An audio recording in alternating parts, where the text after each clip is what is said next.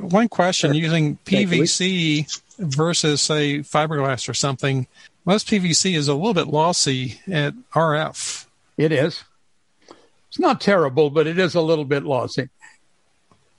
Fiberglass might be a better choice. Or I don't even know if ABS is better than PVC. Well, ABS of itself is a good plastic. However, you do need to be cautious with using ABS in its common form that you find at hardware stores, which is called drain waste vent pipe, the black stuff. Now, I was cautioned about this, and I didn't believe it at first, but I eventually looked it up, and it's true. That black ABS pipe, ABS is not any color naturally, it's transparent, but they use graphite in the drain waste vent pipe.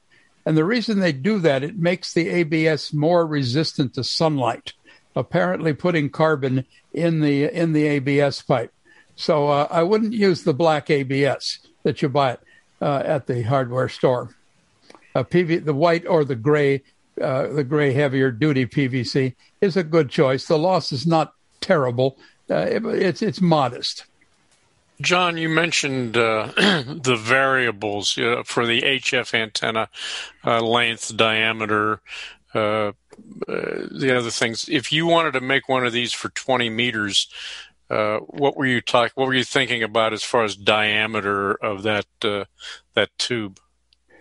I would probably, for 20 meters, use at least a piece of 4-inch PVC. It would need to be pretty tall, though, about 15 feet, if you use a 2-inch tape, 2-inch spaced. However, there's no reason why you can't use narrower spacing and narrower tape. You're gonna give up some for efficiency. That's why I gave that little plug at the end for a rubber ducky. You're going to drop some efficiency and some gain by using narrower tape, but inefficient antennas are the name of ham radio. Very, very few hams have 100% efficient antennas. And the increase in diameter for HF bands is strictly so you can get more tape on it? Well, so you get more inductance in the equation and more length on the tape. Mm-hmm. You look at the formula for the inductance of a piece for a helix, and you'll see that the inductance increases as the square of the diameter. So by going I was able to get a 10-foot piece of 4-inch PVC down to about 16 megahertz using 2-inch tape, 2-inch spaced. Certainly if you use 2-inch tape, 1-inch spaced, you'd get it all the way down into 20 meters. Okay, thank you. I think 20 is about the bottom. Maybe at a stretch. Trying to go down to 30 meters and 40 meters is a bit of a much for this design. Now, although there is a possibility of using a stinger at the top, you could add a stinger to the top of this antenna and use the tape as a loading coil in the antenna. So I sent QST an article on a big loading coil made out of that cardboard tube you see sometimes at home builder stores for pouring concrete forms. 1 foot diameter cardboard tubes that are 4 feet long. You make a beautiful loading coil on that with copper tape. And I was able to make some great 40-meter antennas with that were quite short. Yeah, I have a question. This is Kevin, WB0POH. How much power can one of these antennas handle? Well, I did some general calculations, square mil and so forth. A piece of 1-inch wide copper tape is basically equivalent to a piece of 1/4-inch copper tubing. How much power do you think an antenna made out of 1/4-inch copper tubing will handle? Lots of power. I apologize. The only reason I asked that question is because the only concern I have is the fact that that copper tape is pretty darn thin, like 2 mil. 2 or 5 mil, something like that. 1.5 mil copper tape in 1-inch width is the rough equivalent to a piece of 1/4-inch copper tubing. And so I don't think you're going to have much problem. W4NUA. I have a Slinky antenna. This reminds me of the old Slinkies, it came back to Oh, yeah, the famous Slinky antenna. Disadvantage of those, of course, was they were made of steel, and steel is not very conductive. And as I pointed out for all small antennas, where you're making it small compared to the wavelength, that conductor resistance is pretty high because the small antenna has very low radiation resistance. The radiation resistance, I didn't give you the formulas, but radiation resistance goes down as the square root of length, or the square of the length of the. So if you make it half as long, it's got only 1/4 as much radiation resistance. So you got to watch real carefully as you make them shorter. And the Slinky, though, will tune up, but its efficiency is not real high. I had often wished they made copper Slinkies. Maybe you should copper plate one of them. Yeah. I have a question. Would doubling up the copper tape improve the resistance ratio? Well, as I said, yes, of course, doubling up the copper tape would definitely improve the efficiency some. However, most of the action is taking place on the surface, skin effect, and so it's not going to make a big deal of difference to make it thicker. 1.3 mils is thicker than the skin effect at these frequencies. Maybe if you went down to the lower frequency, it might be worth doubling it up. And you might worry a little bit about, how about that adhesive on the tape? Wouldn't that interfere with doubling it up? No, capacitive coupling. It's like a capacitor. AC goes right through a capacitor. AC will go right through the adhesive on it.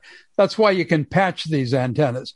You can, if you cut it or break it by accident, just take a piece of this copper tape about 4 inches long and stick it over the break, and it's just like there was no break there at all. Yeah, this is Bob, November 3, Kilo Delta Charlie. I came in late, but where do you actually get this copper foil that has the adhesive?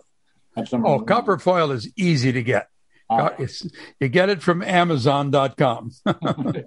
You just go on Amazon, put in copper, self-adhesive copper foil tape, and it'll come right up. But frankly, aluminum,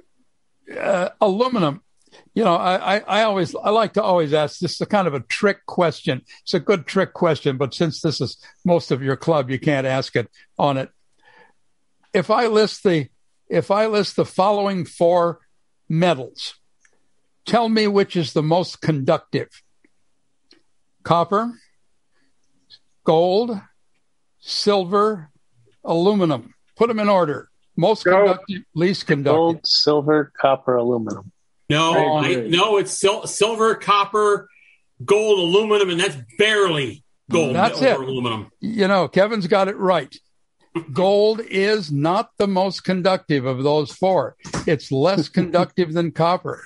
It's only slightly more conductive than aluminum. Aluminum is about 66% of copper, and gold is like 68%. So it's like nothing. And copper is only about 4%. It's only like 98% of silver. So why bother to spend the extra money? Oh yeah, why bother to spend the extra money? I like aluminum. I like aluminum tape. It's cheap. We have a dollar store, or a 99-cent store, as it's called, and you can buy that aluminum tape there, 2-inch widths for $1. You get a nice big long roll. Whereas the copper is not overly expensive, but it is expensive. Aluminum is available at Home Depot and Lowe's. Whereas copper, you can't find it all in those places. No, it's used to tape up air conditioning ducts. So my recommendation is aluminum. But the copper was Ham's favorite building material. Remember, this whole epic started at my breakfast meeting when we decided, what do we build the simplest antenna out of? Oh, well, hams have got to build it out of copper or PVC, or they aren't true hams. My name's Mike Stussy at E4R. I call a 10-meter net on Thursday nights here in the club. And this antenna looks like it might apply to 10 meters really well. Easily. And help some of our location challenge members check into the net. What do you think about that? Oh, I think if you were to use that basic bird antenna that I showed you, that 6 foot tall, that 6 to 8 foot tall bird antenna with a little birdhouse on top of it so you can hide it from your neighbors if you want to. If you don't have neighbors, you won't have to do that. But that would easily go down to 10 meters using 1-inch tape with 1-inch spacing, quite easily. I hope my 10-meter net people paid close attention. If you build a 10-meter version of it, please send me some pictures and some results and what you built it with. Try that. We'll try that concrete tube from Home Depot. Oh, that's great stuff. Would you like to see one of them? I'll show you a picture of one if I can find it. There it is. It's not on any band. This is not a complete antenna. This is just a loading coil. And the idea is, and you can see it down here, here's a bolt through the end of it. This is a 4-foot tube with 1-inch copper tape wound 1 inch apart on this 12-inch diameter. They come in a variety of diameters from about 10 up to about 15 inches. I just picked the 12-inch one there, and it made a wonderful loading coil. The idea is to hang it up in your attic. This article, and then to attach wire to the end of it until you get it tuned to the band you want to put it on. I did some easy neck simulations on it, and you can easily take this one down to 40 meters with a couple of wires on the end of it that will fit in most attics.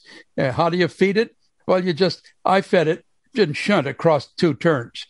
I just took my trusty PL259 antenna analyzer. I now have a rig expert A1400 that's better than the PL259. But I just put a couple of needle probes on the end of it and went probing down this coil until I found 50 ohms and hooked the coax across it. Worked just fine. Great antenna.